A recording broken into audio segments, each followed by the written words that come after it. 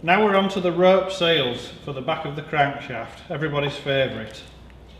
So first of all we need to pull out the original sails and then clean up the grooves in there, nice and clean.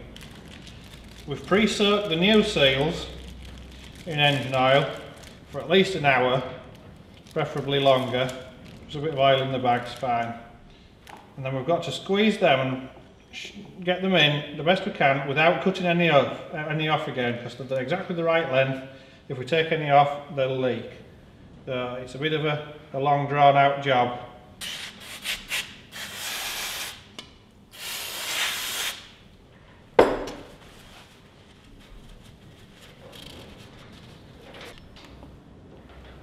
And once we've got the sail placed in, we can use a round edge tool to try and work the sail as deeply into the groove as we can.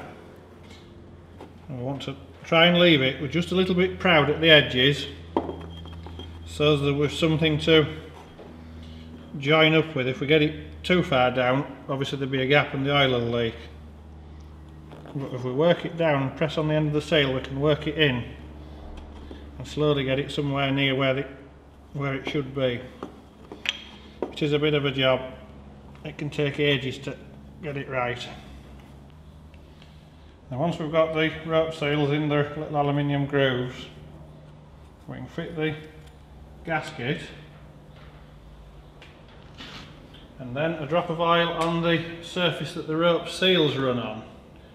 If you notice in there, there's a brightened surface that those guys run on. And then we need to, with the bolts already installed in the aluminium holes, offer up the rope sail parts. On the bottom half, just the same.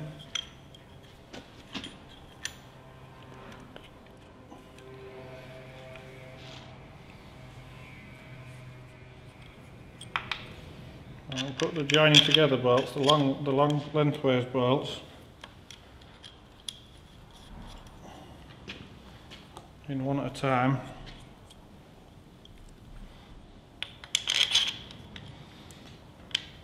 And then we have to squeeze and pull until we get things to join up.